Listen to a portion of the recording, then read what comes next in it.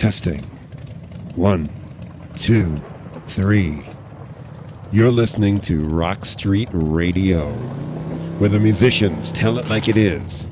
Right here, right now, on Rock Street Radio.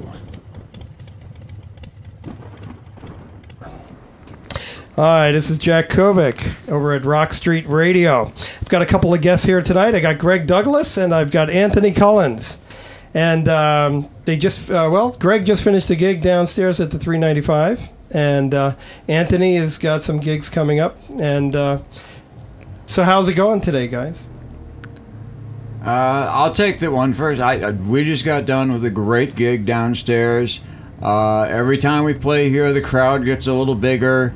You know, the tips get a little bigger, the waitresses get happier, the band gets happier, our tips get big. You know, life is great. You know? I enjoyed the show, and actually I videotaped some of it, so it's going to be at the end of this podcast. A couple of those wild shots there. You know, I kind of think of guitar playing as golf. You know, yes. Like you get like a couple of good shots in there, and you got to just record that. You know. Yeah, well, I'm great from 10 feet out. You know, my drive isn't too good, but right. I'm a good putter. Yeah. Well, it's all about the follow through. Yeah. You know. Yes. Yeah, and the putter, right? So, Greg, is there something coming out? I think I saw people passing out a new record. Is that right? Yeah. Well, actually, I got together with an old friend of mine, Michael Muldoon, and I about 10 years ago, I put out kind of a vanity album that was all guitar instrumentals, you know, acoustic stuff. I was going to do another one, but then I started co-writing all these really cool tunes, and I put together a band. It was Larry Grano on drums, and a guy named James East on bass, who Anthony and I both know, fine bass player.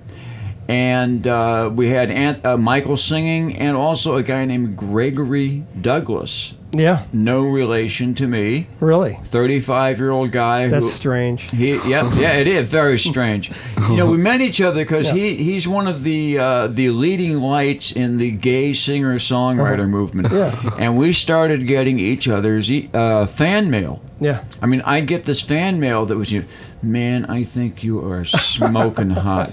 Signed Bob. And I'm going, man, what's wrong with this picture? So finally, the kid came in. He's 35 years old. He just killed it, man. So it's on the CD. CD is called Greg Douglas and the Accomplices. Really? And how long ago was that? It just came out 2 weeks ago. That's the one they were handing out downstairs? That's the one we were handing out. And that's got James East as bass on there? It sure does. Wow, that's wild. Yeah, get it on CD Baby, iTunes, my website, anywhere where fine music is sold. You know, I want to admit, my real name is Greg Douglas. Your real name is, well, there you go. There's another one that really confuses things. Yeah. Oh, that's really spectacular. That's wild. Yeah, it's been great, man. I'm very proud of the project. I'm very proud of my band that you just heard downstairs. It has nothing to do with that particular project, though. No, different project altogether. No less wonderful. The new CD led to me.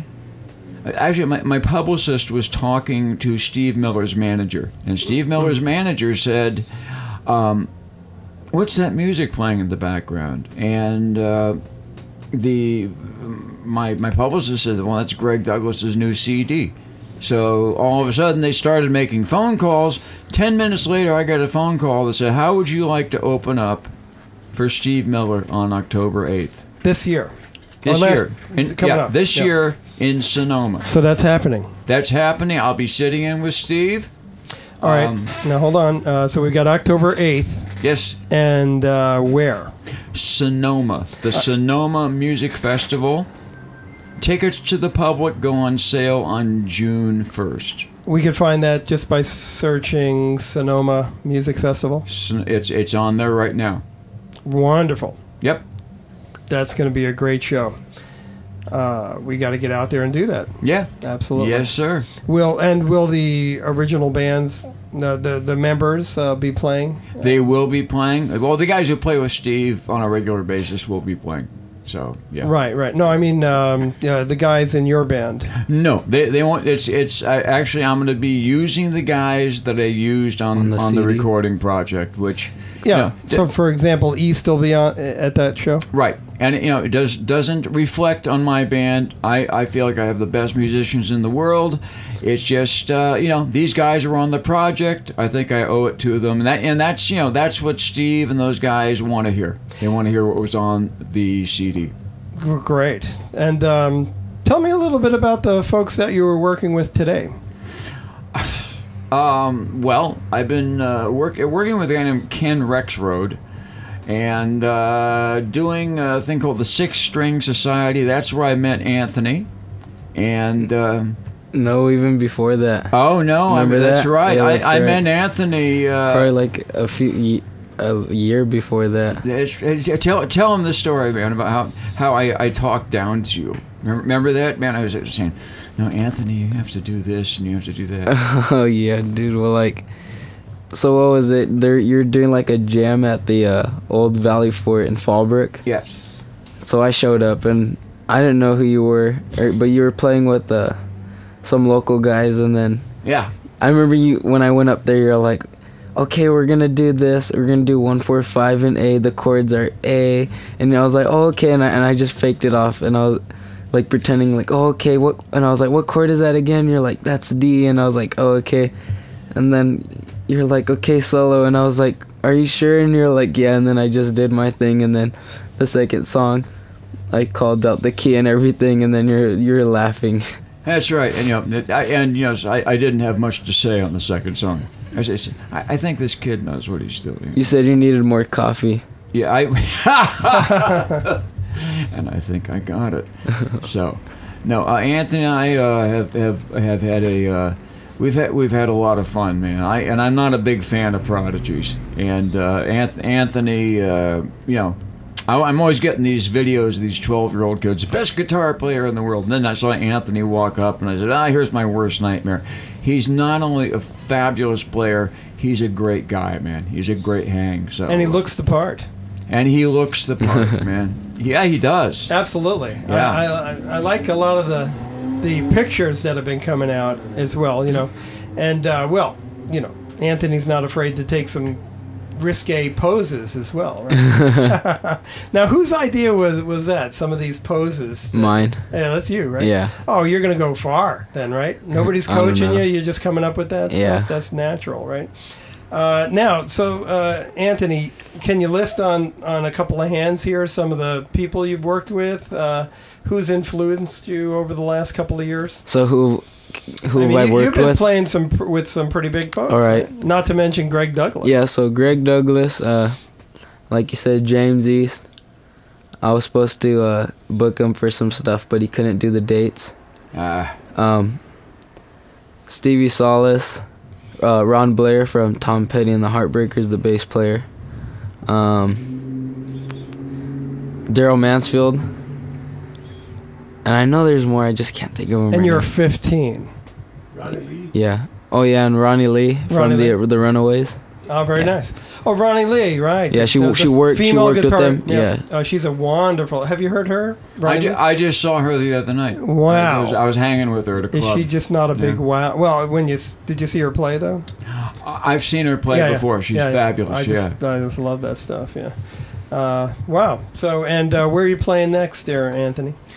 June 4th at the Del Mar Fair, from 3:30 till 5 p.m. at the Coors Light stage. Oh, very nice, very nice. And I think you recently put out a recording, right? Yeah, 4-song EP. 4-song. How's that doing? Pretty good. Good. Yeah. Good. Getting the marketing out there. Yeah, it's doing better than I thought it would. I'd like to see a 10-song EP out there. Oh yeah, no, we're going back in the studio this summer. Are they all originals? Yes, sir. Are you willing to do some covers? Nope. Not Zero, not right? on a CD, nope. I mean, a lot of bands think about Van Halen and a couple of good covers they did that. Yeah, very but- well, right? Nah, I'm writing. All original, right? Yes, yep. 100%. Yeah. So who are you? If I was going to ask you your top 10 question, what is it? What is it that you want everybody to know? So on June 11th, we're doing this charity event at the Moose Lodge in Oceanside for Scott Chandler. Yeah, he's the guy that does the surf report on 105.3. Oh, great. Are you going to get on 105? It's in the process. Maybe some of the originals, right? Yeah, we'll see what happens. So he has cancer in his bones. Mm-hmm. Oof. And it's just manageable. There's no cure for it. Right. He can't get any bone marrow transplant, nothing. Yeah, he's got to write it out. So we're doing a charity for him at the Moose Lodge. My band's headlining the event, and it's just raising awareness about, what he has. So, Greg, we know you played with the Steve Miller Band, but I'm sure there was so many other bands that you played with. Well, it goes back to the first guy I actually toured with, that I actually got on a plane with, was Van Morrison. And Van was working with a band called Soundhole that later became Huey Lewis and the News. Wow. And everybody told me, Van's a real strange guy. He's a jerk. He's terrible to work with, and he's going to fire you. And the first thing I did was I walked up and I told him a really horrible, distasteful joke that was just... What was that joke? I can't tell it on the radio. And he looked at me and he said, "You're a funny guy." Because everybody was terrified of him. So he called me up that night. We went out to dinner. And we had a great time. And I started hanging with him. I went over to his house, gave him some guitar lessons. And, I started wondering about my mental health because I was getting along so well with the guy. With the bad guy. So Van Morrison. You were giving him guitar lessons. I was giving him a guitar lesson. And all I did was confuse him. I said, dude, you know 5 chords. You're doing just fine. You're writing fine with 5 chords. Is it true that still today you give guitar lessons? I am very picky about who I teach. I used to teach 80 people a week. Yeah. And it drove me completely insane. So now I do have some students. They're very, very good people, and they're very motivated. Yeah, about 10. About 10, exactly. About 10 people. 10's a good number. Yeah, at this point. Yeah, it's good number. You're not looking to make money. You're looking to just be with the right people. As far as other people I've worked with, man, I worked with Bo Diddley. I worked for a long time with Paul Butterfield. I worked with John Lee Hooker. Oh God, it goes on and on. I worked with the Greg Kinn Band.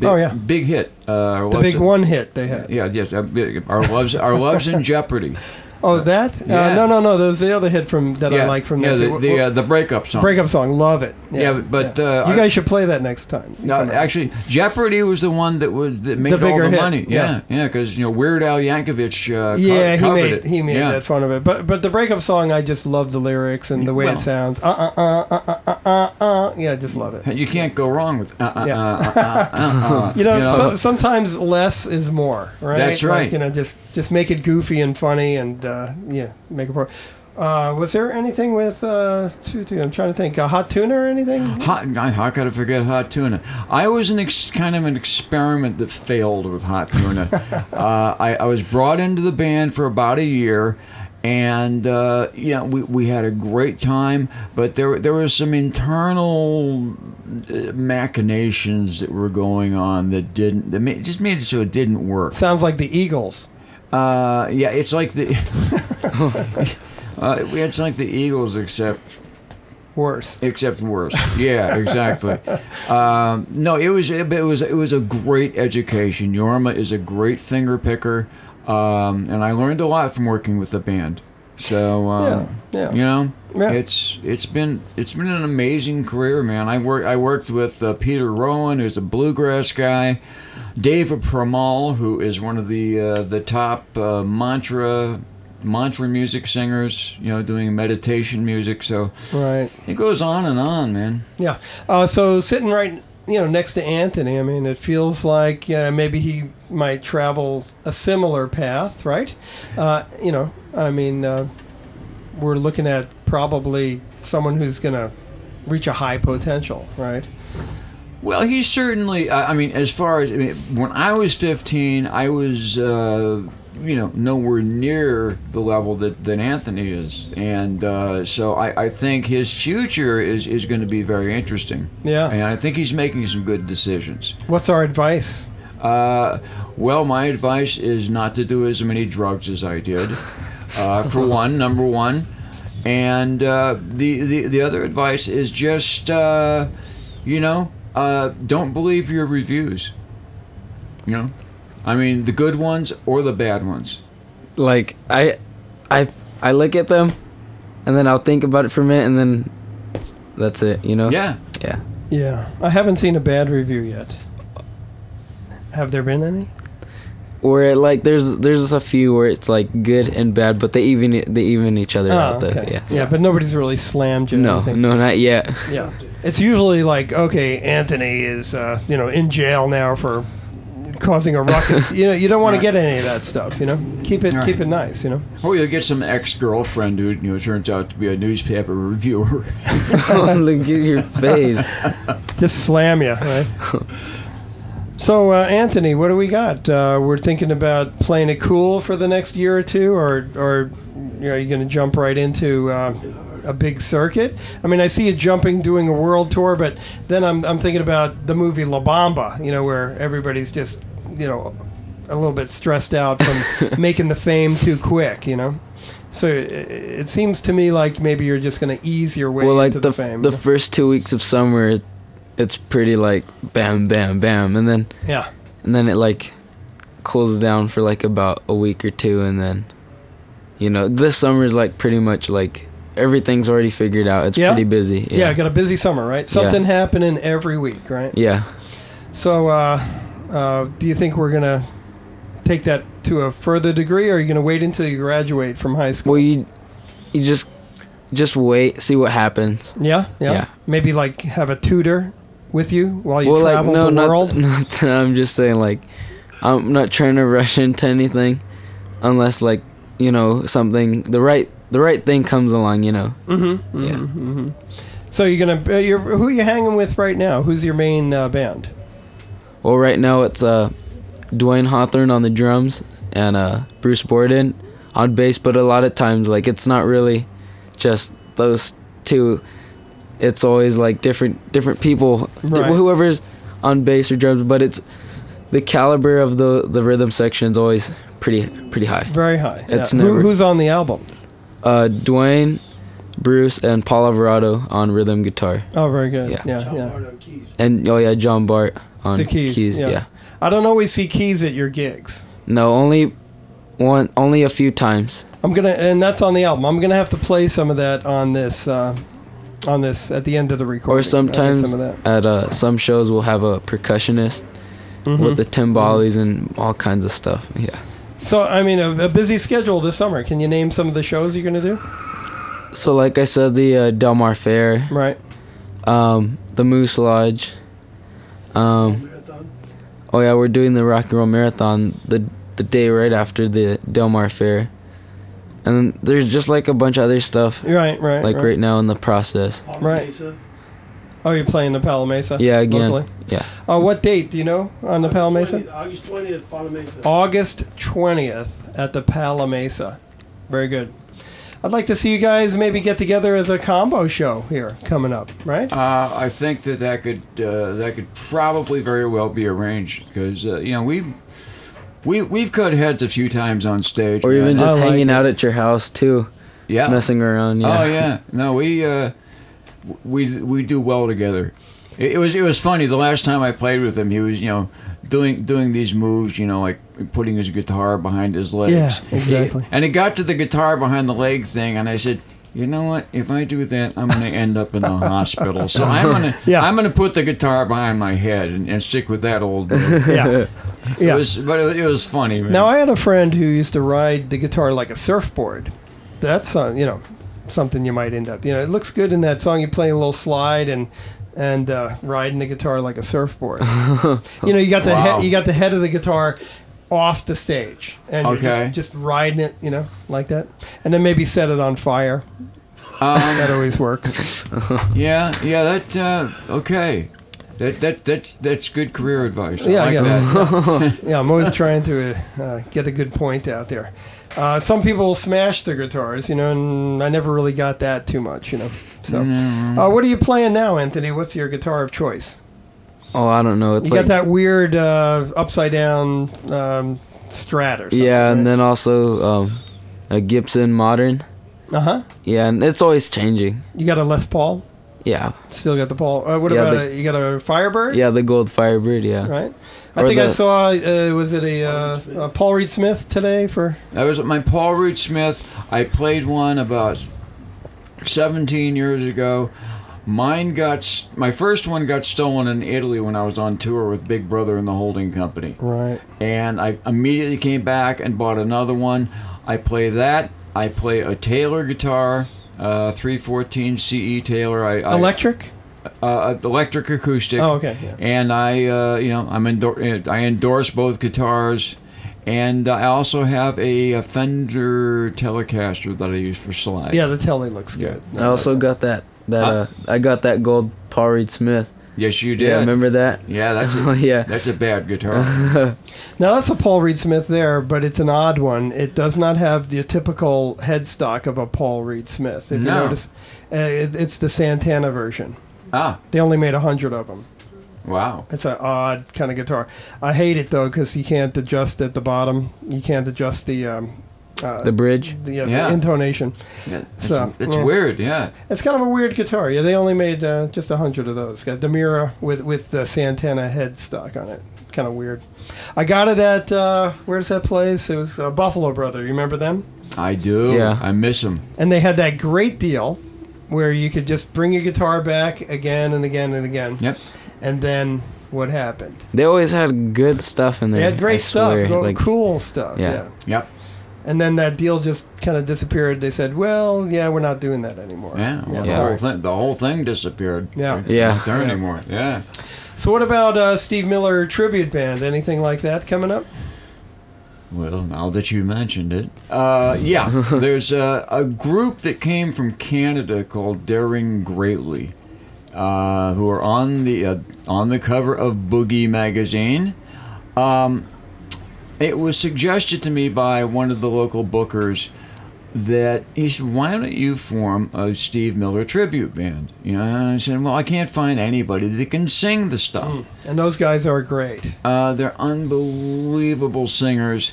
So we got together. We put together a band called the Pompatus of Love, Yeah.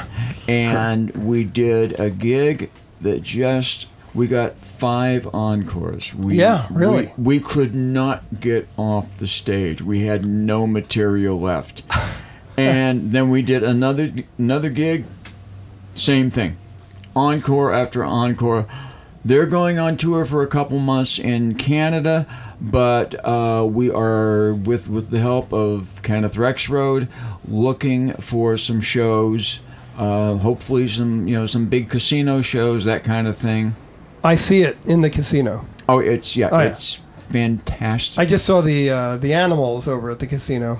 Yeah, And it was really the Animals. Yeah. Well, they had one of the original Animals. Right? So if we got one of the original Steve Miller band, I think that warrants the really big shoe over there at the casino. Yeah, well. Absolutely. And Darren Greatly's the band. And Daring Greatly is the band with me in it, and as long as I can avoid the curse of 2016 that seems to be killing every musician in the world. Elaborate on that a little bit. Dude, what's going on? It's like all of a sudden, these 67-year-old people are dying. It's like, remember you Oh, I see what you mean. Yeah, I mean, it used to be 27 back in the day when Yeah. people were overdosing. It's like 67 is the new 27. The new 27. Yeah, so I'm just. Are you worried? Yeah, frankly, I'm 66. You look like you're in good shape, though. Yeah, I married a nutritionist. Oh, very good, very Yeah, good. I was a smart guy. Jerry, Jerry. your wife Jerry is here. Yeah, Jerry, the nutritionist. The Yeah. nutritionist. Well, you couldn't have, and by your shape there, I think I should start visiting, Yeah. Are you taking on any new customers? Yeah. Yeah, it's amazing. No, I'm you're in lucky. great shape. I mean, you still got your rock star figure. You're wonderful. You got the Steve Miller Band coming up here, and I'm assuming some shows. And, Ken Rexroad, Yeah. he'll get you at Las Vegas. Yeah. The man's an That'll be- animal. He's a really smart guy. Yeah. He'll is. get you the right shows. I'd like to see, the local casinos and then go hit Vegas with the show. Yeah. I think it's going to be a slam dunk, What's Steve doing these days? Steve is touring and touring and touring and touring. Of course, he just got inducted into the Rock and Roll Hall of Fame. Right. So I am inducted into the Rock and Roll Hall of Fame as well. And he was nice enough to thank me Yes. on television, which made me happy. And I think he's just going to keep touring because, who sells records anymore?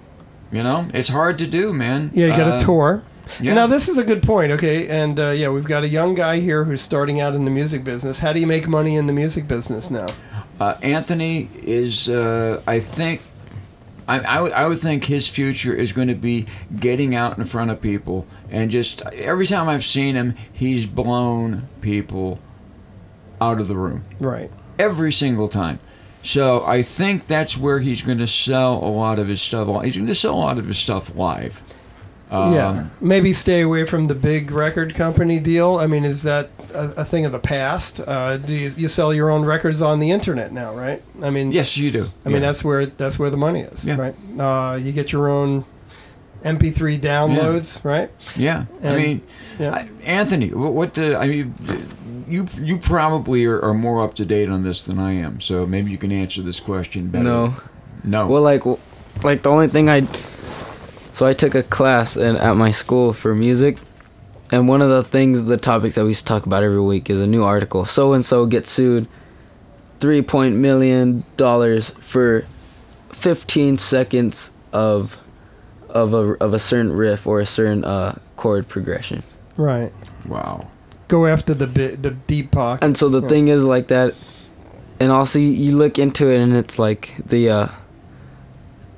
okay, like the websites, they're gonna screw you over like no matter what I got out of all of it. So I talked to a lot of other musicians who are always popping out albums, and one of them, the guys I talked to, Gino Matteo, a guitar player, he said, you're gonna get screwed over anyway, so might as well just have your music out there. If it's just gonna happen, at least get exposed, get it out there at least. Right. Yeah. Right. Yeah, visibility. Yeah. And hopefully, somehow you make some of the profits from. The story is just again and again and again that people, don't get the reward, like they should. And, Well, I'm just, I put my stuff on CD Baby, and CD Baby puts it on iTunes, who puts it on Amazon, who puts it on everything else. Yeah. And, I'm selling, what am I selling? Like maybe 30 to 50 copies a week. Right. And, But you see the profit from that. I do. I see just about every penny. of the profit. As opposed to when it's out in the radio station, Right. and maybe ASCAP or BMI sends you something, right? They throw a dart at a dartboard, and if it lands on your name, you get money that week, right? That's basically how it works, right? Pretty much, yeah. Yeah. So the musician is a technologist these days who's in control of his income, right? If you know the internet, you can make money. Right. Not as much as you used to be able to, but you can make money. Yeah. So And at least 90% of it is not going to the band manager or the attorneys. right. For the first time last year, vinyl outsold Yeah, CD. I read that. Yeah, That's that a was trip, pretty man. gnarly. That is a trip. Here's an example of how the internet can work for you. I came out with I was talking about a Vanity album back in 2000. It was finger picking, and there's about 10 people out of every million that listen to finger picking guitar. Yeah. So I put this thing out, and I saw nothing. I sold stuff at gigs, and all of a sudden I started to get real checks. I mean, checks for like $800 a quarter, $1,000 a quarter. And it was like, what's up with this? Is there a problem with the accounting? Or it turns out Pandora has a Greg Douglas station. Yeah, I seen that. Yeah, which I didn't know about. People are hearing my song, and they're downloading my stuff. Right. And that's what makes all the difference. And now I got to get a new Pandora station for Greg Douglas and the Accomplices. So, and we need to get Anthony. On Pandora. So how did it just happened sort of serendipitously for you, right? You didn't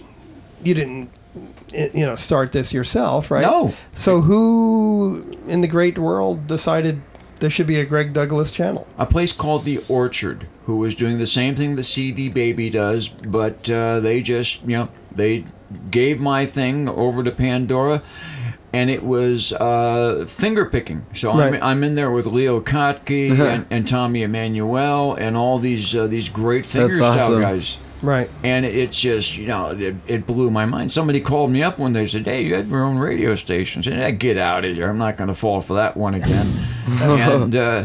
and it was cool. So, yeah, and there is money to be made, but not like it used to be. And that's all the time we have today.